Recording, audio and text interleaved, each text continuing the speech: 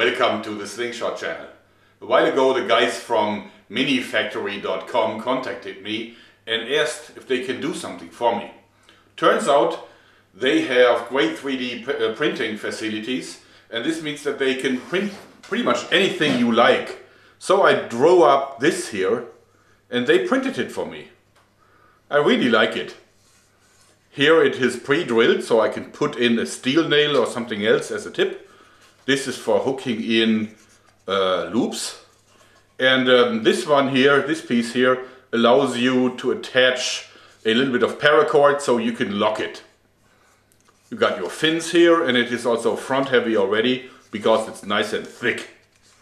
So let's build a launcher for it. The launcher I want is supposed to be really lightweight. I want something that is really easy to carry. But of course it also needs to be long, because otherwise it's not gonna be powerful.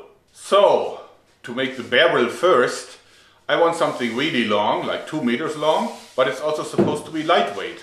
So I came up with these really thin and lightweight wooden pieces. This is actually a 30mm by 10mm wooden piece. And this is too weak and wobbly really to serve as a barrel for a powerful crossbow. So we take 2 of them and mount them together in the shape of a T. This gives it stability in all directions. First we're going to drill holes into one of the pieces, and then we're going to attach it to the other one.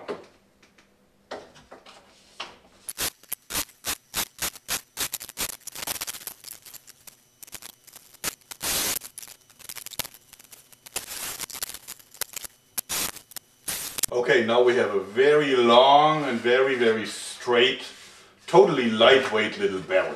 For the fork, we're first tracing out the outline, and then we're using some solid, fine quality plywood. This is a 9mm piece, and transfer it, then saw it out.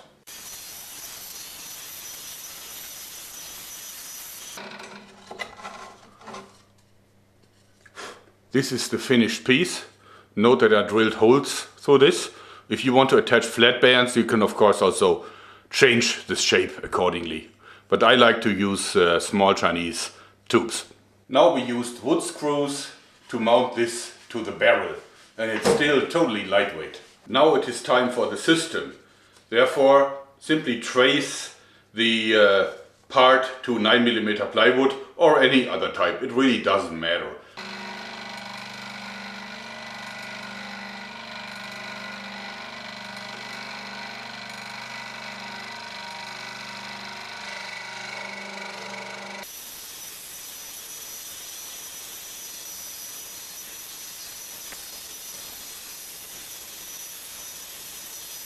Now that the part is finished, saw it out 2 more times, although if you want to, you can leave the trigger guard and the hook for the trigger rubber, you can leave this away, simply because you only need it once in the middle part. 3 parts. The middle one with the extra trigger guard. Now let's make the trigger. Next, trace out the trigger part from the same 9mm plywood and saw it out.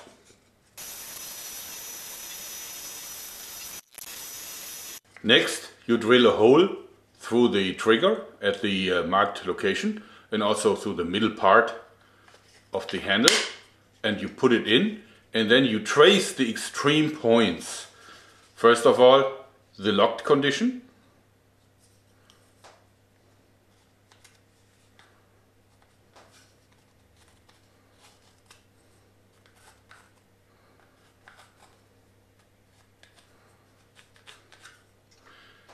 And then the firing position.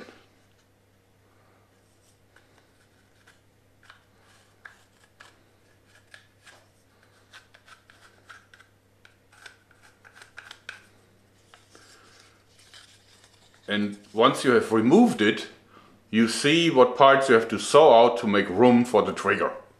And now we use 2-component glue to put the pieces on one of the side plates.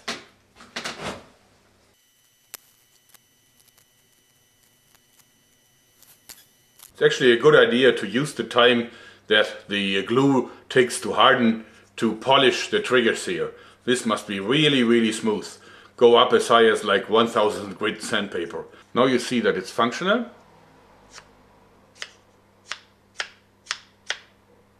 Now it's time to put on the other side. But note that later on you can glue this on because you can take the trigger out like this. So it's not needed to make this detachable. As you see, everything is nicely clamped in and ready for the last steps. Okay, as you see, it's now functional. And but of course it now needs to be rounded because it's really uncomfortable.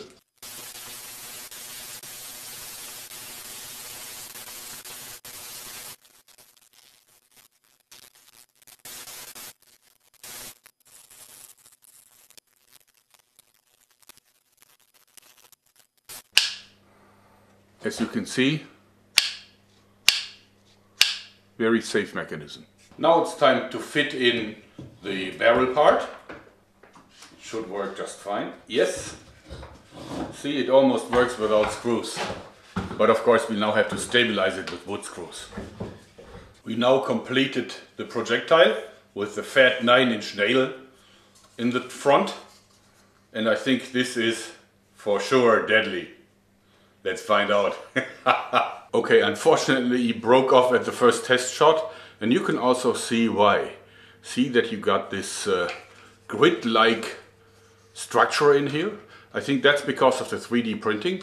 What I will do now is I will connect it again with some steel. Alright, things cannot always work as planned. It seems to me that this little arrow is too brittle, but I thought so I also chambered it for the 20mm steel ball like this. And now I changed the bands against 3 long super butterfly bands, and it's now very easy to just load a 20mm steel ball into this and fire away. And still it is this wonderful lightweight design that's just over 1 kilogram total weight. So you can really still shoot it as a pistol. The longest pistol in the world.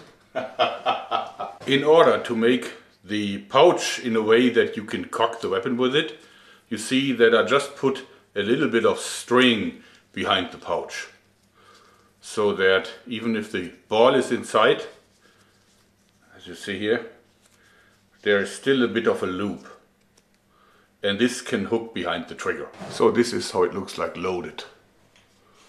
There is the ball in here. Let me show you how you can see it. There it is. And if you fire, then we're talking about pure destruction. A few days later, the good people at Myminifactory.com sent me a replacement arrow. And this time it's done with a different technique called 100% infill. This means that the grid-like structure is gone and it's massive inside. It should hold a lot better. But first, let's shoot with the steel ball. As you can see, I also changed the weapon a bit. I added a bigger, more solid fork to give a little bit more room for the arrow. And also I put in 2 band sets. This is the band set for the steel balls, and this is the band set for the arrow. And the band set that you don't need, you simply hook it behind this, and then you're ready to shoot with the other band set. Loading is pretty easy. You simply pull a little bit like this, and then you have fingers behind this, draw back, then put the steel ball in.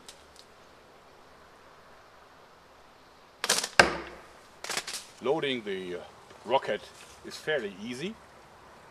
You simply hang in the arrow like this.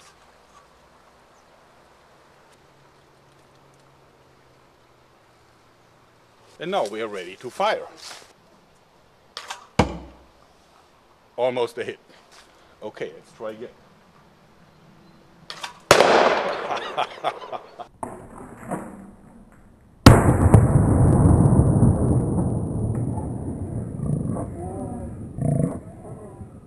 All right, it hit one of the big blast bottles that was pressurized, therefore the nice little bang. But you can also see that it still sticks into the oak here, and that's the reason why I'm not increasing the rubber strength, since this is already kind of very hard to get out of the wood. And if I would make this stronger, then probably it would no longer move in any way. I really like this weapon because it's so lightweight and powerful, and also it is really unusual. It's probably the world's longest pistol. So this is the last video you get to see from this place, because we're moving, we're actually packing up. And while packing everything in, I found this old judo picture, the 33-year-old photograph of mine. See if you can identify me on that picture.